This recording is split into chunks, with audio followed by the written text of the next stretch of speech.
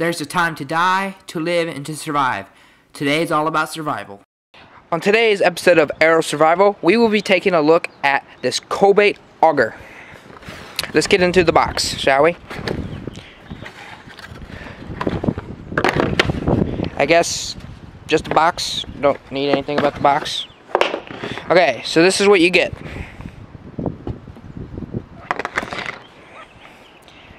A sheath for the Kosibate auger, the auger, and a protective grip for your hands.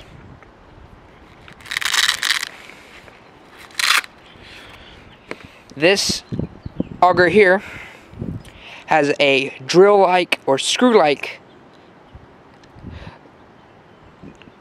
tip, so you can dig into the materials you need to get to.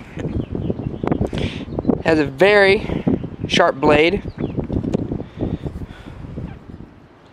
Nice welding around this. Fully stainless steel body. Here's the brand name, Kosibate. Hopefully I'm pronouncing that correctly, Kosibate. Fully leather sheath and a protective guard for your hand. This bushcraft Kosibate auger, if you're wondering how to use it, is you would take a stick,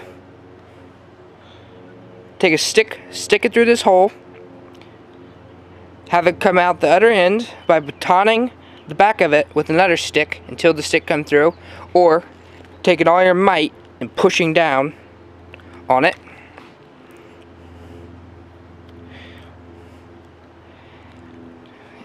And what's cool about this is that if you were to take a stick and hammer it through this, it would be the same diameter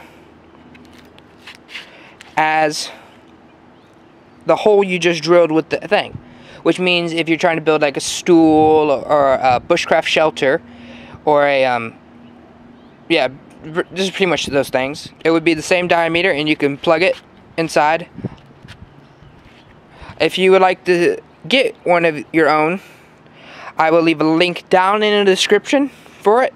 They're usually under 50 bucks. I think I got this one for $20 when it was on sale. I don't know if it's still on sale as the time of this making of this video. I like that it's all stainless steel. Really heavy duty leather. Nice Velcro. And if you'd like to see me use it in a future video, I will be using it in a future video. If you would like to see that video, please like and subscribe, and have a great survival day.